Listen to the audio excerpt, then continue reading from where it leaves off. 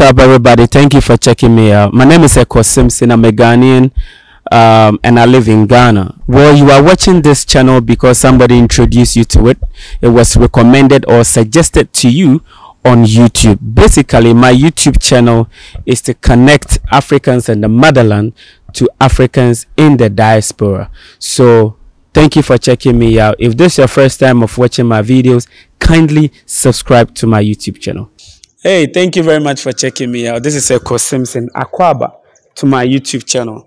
I'm saying Akwaba because I have a special friend here who I would like to say Akwaba to Ghana, because he was here, I think last year, and then he's back. Anyway, if this is your first time of checking out my YouTube channel, today is Thursday, 17th of February, 2022. So we're going live, you know. I know most of you have been watching my videos, but the analytics says that those who watch my videos haven't subscribed yet. So why haven't you subscribed? Just subscribe to my YouTube channel and let's build this family together. Today I have here with me a special friend, an Afro Latino. I love using that word because it sounds nice when I say it. Now, last year, my friend here, I'll let him introduce himself very soon. Last year, he came to Ghana with a group of Hebrews, right? Mm-hmm. Yes. And we happened to meet. And then we had a beautiful conversation. I'll put a link below. You can go back and watch it. Now, he's back to Ghana. I don't know why he's back to Ghana. After all the riches and everything in the United States, he's still back to Ghana. That is a joke. I'm just teasing him. Welcome to my YouTube channel, brother. Hey, how you doing? I'm very thankful for being here, and thank you again. And yeah, this is Brother Kwesi Yeshu. Others call me Yeshu. The Hebrew community call me Yeshu, but the Ghanaians call me Kwesi. And yes. Okay, Kwesi, where in the United States are you from? I lived in Massachusetts for many years. But I'm originally from Puerto Rico, the Caribbean. Puerto Rico. How do you call the female? Señorita? Or señorita or mujer. Yeah. Okay. Hello, señoritas. You're watching your brother right here from Puerto Rico. Send a shout out. You know, share this video. Let all the Puerto Ricans see what is happening here in the motherland. Now, you were here last year with a group of Hebrews. What was the purpose of your visit for the first time? Yes, the first time that I came with Brother Ronald Dalton Jr. and he and other diasporans, they came, and what we wanted to do is come back and visit Ghana and unify with our brothers and sisters from here, from Africa and Ghana, and basically unite as a people, because we've been over in the U.S. and the Caribbean, and we wanted to reconnect with our roots, with our people, and that was one of the main reasons I came, you know, and we came together over here to Ghana. Okay, beautiful. So reconnecting with your roots, that means there were a lot of activities that you guys went through when you came to Ghana. Yes. Can you mention just a few?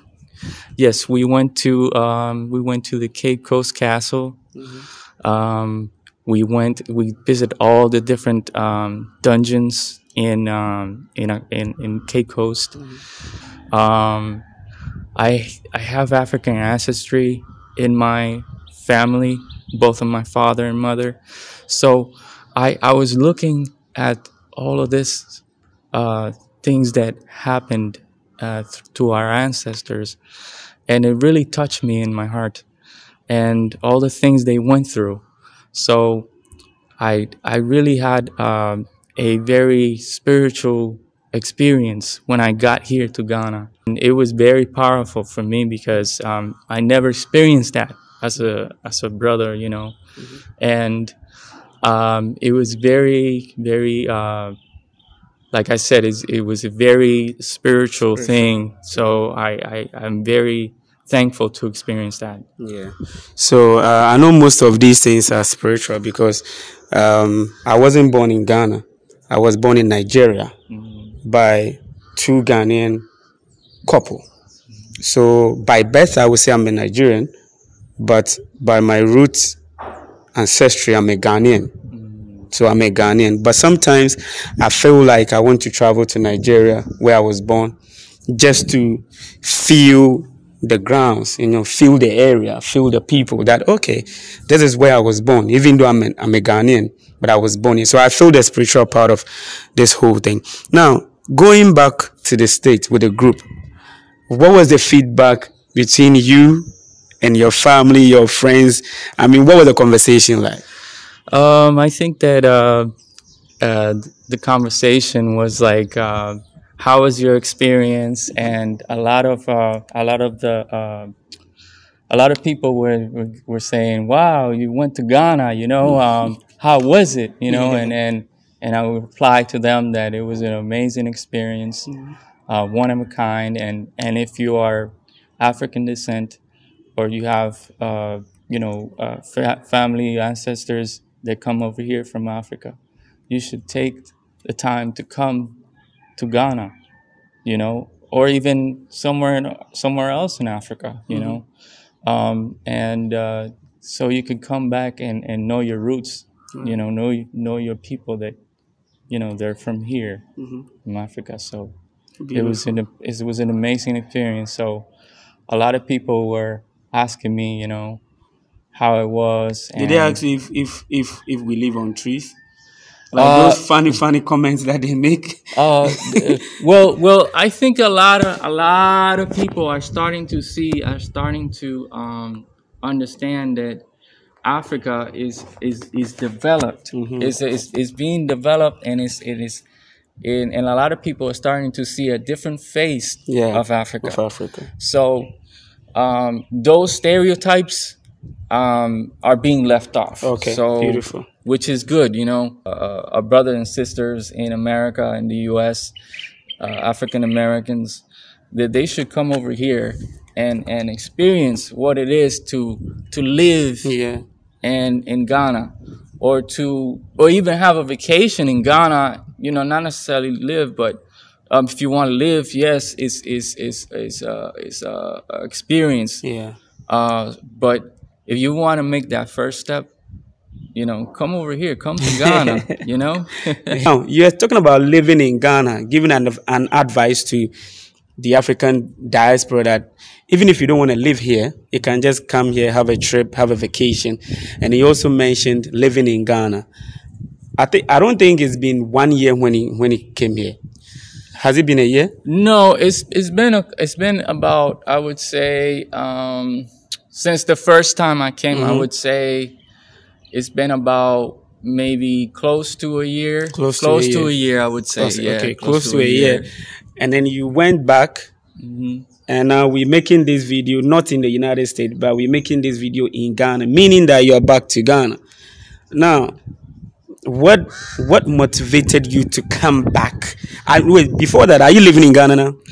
Yes, I'm living currently in Ghana right now. Yes. Okay, so you're gonna be in Ghana for how many years? I don't know yet. We have to. We still trying to see what we're gonna do. All right. But for now, I'm right here right now. Okay, right now you're living in Ghana. And so, like I asked previously, what made you move to Ghana? Maybe one or two things that motivated you to move back to Ghana. Well, one of the reasons, one of the many reasons I left the U.S. was because of a lot of racism in America, a lot of lack of support for African descent people. I was trying. I said to myself, I'm living in this situation. They don't like me. I just want to get out of. I don't want to be here no more.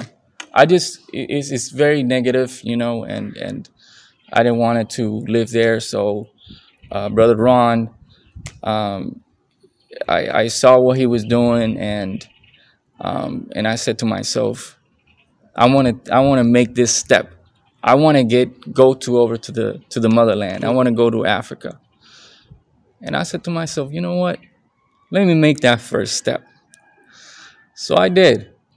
And I've been here and I feel great.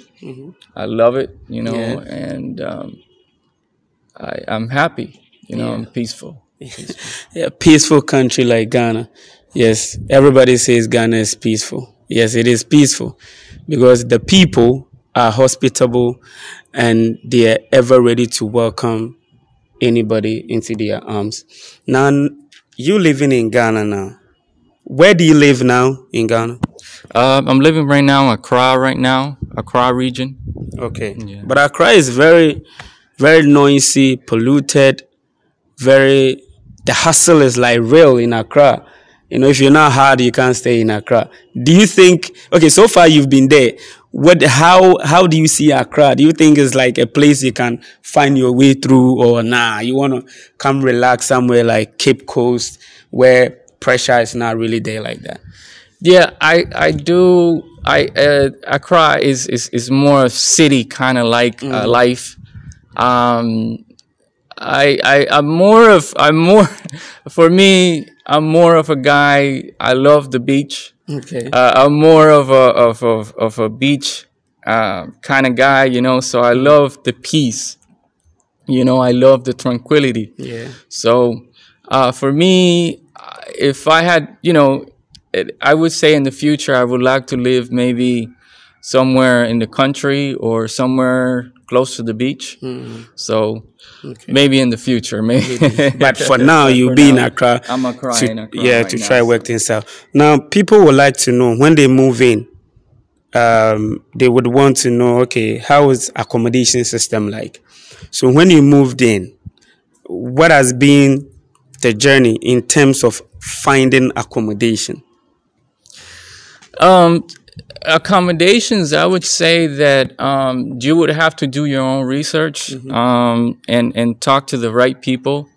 And I'm sure there's plenty of good Ghanaians that know how to get you around and help you how to find property or how to find a place to rent or place to stay and good prices and there's ways to get around to find what you can to as your your income or what you're trying to do so there's way around it. Okay. Yeah. All right. So when you moved in, definitely you need to survive. You need to make some money. Maybe you need to find some girl and have fun with. But let's forget about the girls. Now, how are we surviving in Ghana with you? Okay, so right now, I am working with a company right now. Okay. It's still in developed. And there's an application. It's by a company called Instant Recall. You could download the app in Android. And basically, that's what I'm doing right now. Yeah. Okay, so someone came and then he's lucky to have a business that is, ongoing. They're in the process of getting the business to the whole world. Someone will come and set up his or her own business. Someone will come set up a hospital, a clinic, or a school. Everybody comes and what the ancestors want them to do. Now, talking about the work that you do, you said instant recall. It's called instant recall. So if I will get it right, I'm a normal person.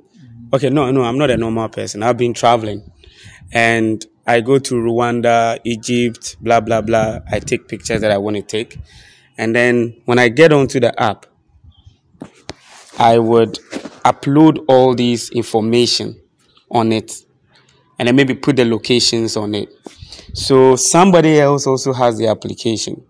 So when the person open the applications and then maybe go to somewhere like Ghana on the application, that person is going to see places that maybe I or other people have placed on the app. So that person says, okay, when I went to the app and I clicked on Ghana and I clicked on maybe Central Region, I've seen a couple of people posting this beach, this beach, this beach. Maybe this beach is nice, so then I have to go there. Okay, so how does one benefit from doing that? Okay, so right now, the benefit of it is that you get to, let's say, you wanted to basically you wanted to promote your business, or you wanted to promote a place there. It gets to be there, and basically other people see it. Other people that have the app see it, so they get to go to those places, and they know that with the ratings of the place that you went to, they see that this is a place that I want to go. So let me go here. I see that a lot of people are commenting, or they put a lot of stars on it, and it's a 5-star place. So let me go and visit it. So people will visit, and you attract more people to the place that you're going to. So I think Ghana is developing. Africa is developing. Previously, it would always be a word of mouth to recommend a place. So I think if we have this Insta recall, yes, if we have this Insta recall, working in Ghana, I think when you come to Ghana and you think you want to go chill out somewhere, you can get on that app and then type maybe Greater Accra, and then you will see the places that people have, posted or published or talking about with great reviews. Aside this, what do you do when you're not working? Well, right now, I'm still, like I said, I'm still in the process of doing future things that I have to do, future things that I, basically dreams and stuff that I want to do. But for now, this is what I'm doing right now. As for in the future, maybe a future business. As for myself, as an entrepreneur, I still don't know, but I'm still in the process of doing that. So I think it's been a wonderful conversation with Kwesi Yeshu and myself. Like I said, it's a beautiful morning here in Salt Pond. I know you might have heard of Salt Pond. Salt Pond is like 10 minutes or 15 minutes away from where I work. So my brother came through. We had a beautiful discussion. Maybe after here, we might go have a drink or, talk more and learn about each other's culture. And maybe if there's something that I'll need to suggest to you whilst you're in Ghana, I will suggest that to you. Ghanaians are hospitable, welcoming, okay to be around you, everything. But the moment you belittle them, they will turn against you. That is what I'm trying to tell a lot of people. You don't have to say, okay, because you're from the United States, you're from Puerto Rico, you are like this over there. No. So we all have to treat each other the same way, respect each other the same way, and we will move on. You know what I mean? Yeah. So your last word to anybody who is watching Ekow Simpson YouTube channel right now. Okay, so I just want to say that please come visit Ghana, and the African diaspora. Our brothers and sisters need to come back to Africa. If it's not Ghana, visit other countries. There's plenty. There's 54 countries, I would say, that you can visit. So I just want to say thank you, brother. You're welcome. And saludos a mis hermanos allá, Afro Latinos. Y cuídense, ¿oíste? Vengan para acá a África, okay, a Ghana o a otros países de África. Tienen 54 países, so, okay, cuídense, hermano. Gracias, right? Yeah.